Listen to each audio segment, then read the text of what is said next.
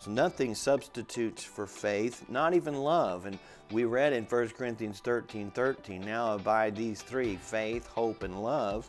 The greatest of these is love. We know that love lasts forever, that God is love, but it still won't substitute. It won't be an effective substitute for faith. And so the one we're talking about today would be head faith versus heart faith. That means if you go to Mark 11:23, let's just read that scripture. Mark 11:23, Jesus said, "For assuredly I say to you, whoever says to this mountain, be removed and be cast into the sea, and does not doubt in his heart, but believes those things he says will be done, he will have whatever he says." And so you can see here that one of the most important components to faith is believing in the heart. Not just believing, not just agreeing, not just thinking it's so, but believing in the heart. And that's a little different than just agreeing with a message or agreeing with a scripture or memorizing a scripture. We need to understand that just because we have a scripture memorized or several scriptures memorized on a certain topic, that doesn't necessarily mean that we're believing that in our heart. It goes, deeper than that. There are some people who are going through the motions of faith. They're practicing the principles of faith the way they've been taught, but it's not any more than an intellectual process. And for faith to work, it's got to be heart faith. It's got to be an inward conviction. And we define faith as an inward conviction and an outward expression. You really need to have both. One of the ways to test this is Romans 8:16, where it says, "The Spirit Himself bears witness with our spirit that we are the children of God." Well, your spirit is your heart. It's not your head. Your spirit's not your head. It's not your mind. It's your heart. And God's Spirit bears witness with your spirit that you are a child of God. If you're a child of God, how do you know this? Now, you do have an intellectual understanding probably by now that you are a child of God. And your head probably agrees with your heart when it comes to this issue. However, you believe that you're a child of God. You don't just think it. You have an understanding, a heart conviction that you are a child of God, and nobody can talk you out of that. They can't argue and give you enough facts. When your convictions are simply intellectual, they're simply mental, then if somebody gives you enough facts and enough proof and enough physical evidence, they can change your mind. But when there's heart faith, it cannot be changed with facts, figures.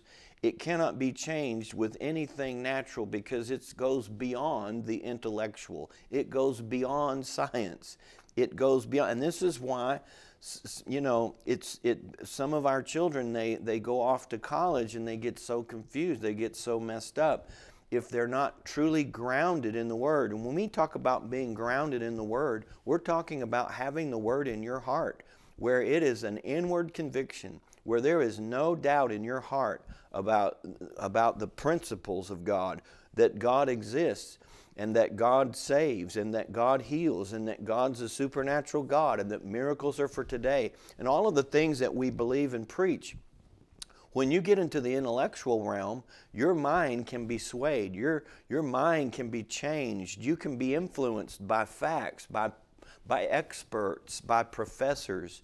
But when you have the conviction in your heart, when you believe in your heart something, it is solid, it is secure, it's not going anywhere.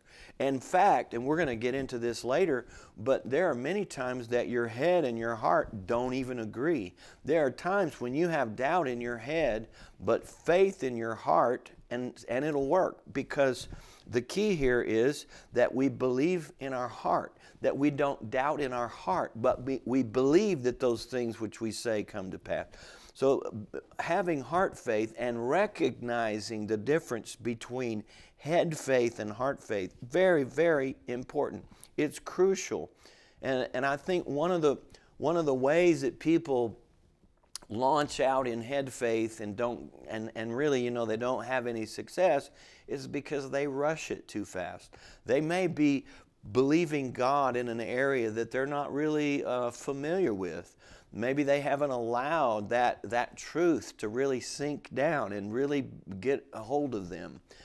They've heard a scripture, they agree with it, they want, you know, that healing, or they want that victory, they want that deliverance, they want that manifestation, whatever it may be, but they really haven't spent any time in that area, letting that.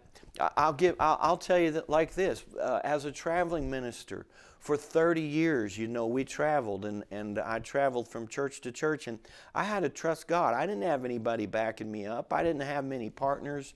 I had nobody underwriting me. I mean, if I'm going to get paid at the end of the month, I got to pay myself from what's left over from my preaching ministry offerings, and some were better, some were not as good, but at the end of the month you got to balance, and that puts a lot of pressure on you. I didn't have a salary, I didn't have a set you know, a corporation behind me or some employer that's going to pay my paycheck.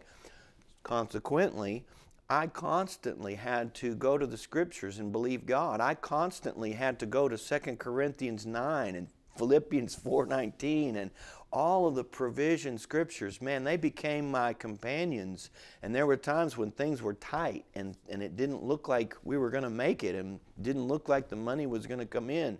I had to go to the Word of God and confess it and meditate on it. And I had to ask myself, does God really mean this for me? Is this true? I mean, I know God supplies our needs, and I know God's done a lot of things for a lot of people, but what about for me right here, right now? And through exercise, and that's one of the keys, not just knowing the Word, but confessing it, meditating on it, and exercising it. Through doing this, I became very familiar and very convinced that God is going to take care of me, that He supplies all my need according to His riches and glory. 2 Corinthians 9:8, that He's able to make all grace abound toward me, not just grace abound toward Christians and help people. No, He's going to make all grace abound toward me, that I always, having all sufficiency in all things, may abound to every good work. That simply means He's going to give me enough so that I can give some away. I'm not only going to be able to pay my bills, but I'll be able to help someone else and have an outflow. And over the years, those scriptures became part of my thinking. They're real to me.